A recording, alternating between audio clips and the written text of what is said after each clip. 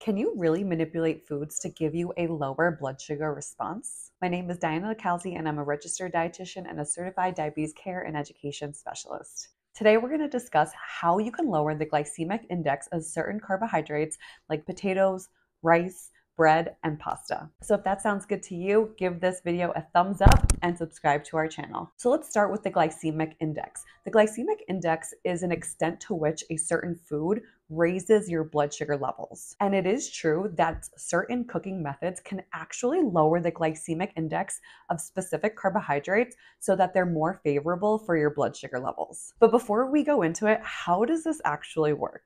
The simple answer is through a process called starch retrogradation. There are many different starches, and an important one to remember is resistant starch. So resistant starch is a type of starch found in some carbohydrates, and we can't digest it. Our digestive enzymes literally can't break it down, so it travels through our whole gastrointestinal tract undigested. Ultimately, it reaches our large intestine, where it's then gobbled up by our gut bacteria. That's why resistant starch is known as a prebiotic. It serves as food for our gut bacteria. So because resistant starch goes undigested, you end up absorbing less calories and less carbohydrates from that food. And because of this, foods that tend to have higher levels of resistant starch also tend to have a lower glycemic index and less of an impact on your blood sugar levels. So can you change the amount of starch in a food?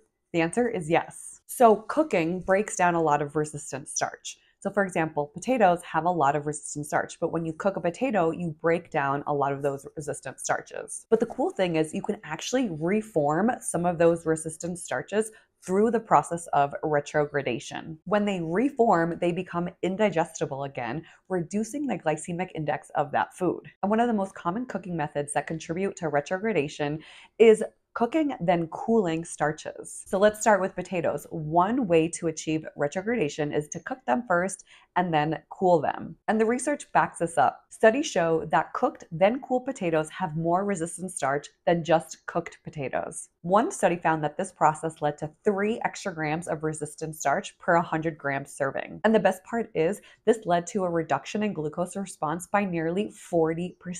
Another study found that consuming 1 cup of cooked, then chilled potatoes led to both lower glucose and insulin levels compared to just eating hot boiled potatoes. Similar potatoes, cooking then cooling white rice can have a very similar effect. One study looked at different preparation methods for cooking white rice, and the researchers found that cooking the rice and then cooling it for 24 hours at 39 degrees Fahrenheit, which is about the same temperature as your refrigerator, and then reheating the rice led to a more favorable glycemic response than just eating it after cooking it. So yes, you can reheat the foods after you've cooled them to get the same glycemic effects. And like potatoes and rice, cooking then cooling pasta also has very similar effects. One study found that both chilled and reheated pasta led to a better glucose response than just fresh hot boiled pasta. And similar to the rice, reheating the pasta after it's been cooled still led to a significant reduction in blood sugar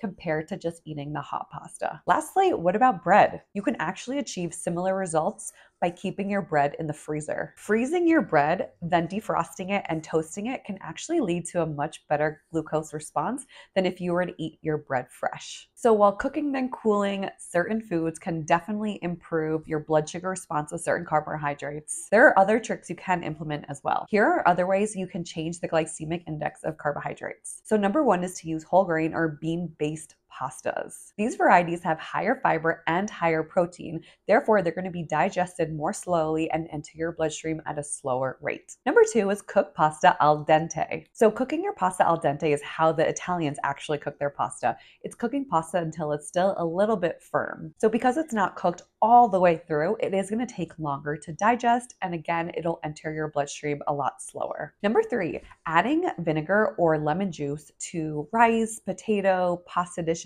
is going to lower the glycemic effect of these foods. The acid that's found in lemon juice and apple cider vinegar is actually going to slow down the digestion of carbohydrates, and therefore it's going to lower the rate at which glucose enters your bloodstream. Number 4 is add vegetables to your dishes. Mixing cooked pasta, rice, and potatoes with vegetables is going to increase the fiber content of that meal and lower the glycemic response. So saute or steam your favorite vegetables like bell peppers, broccoli, zucchini, spinach, kale, and mix it in with those carbohydrate heavy dishes. And lastly, make sure you're including protein and or healthy fat with your meals. Including lean protein and healthy fats in your dishes is going to slow the absorption of carbohydrates into your bloodstream and again, lower the glycemic effect of that meal. So lean proteins include things like tofu, tempeh, legumes. If you do eat animal products, aim for fish, shellfish, chicken breast with no skin. And healthy fats can be things like olive oil, olives, nuts, seeds, avocado. So there you have it. Experiment with these different tips and see what works best for you. We all do have different glycemic responses to food. So experimenting with these different tips is a great way to figure out what is going to work for you.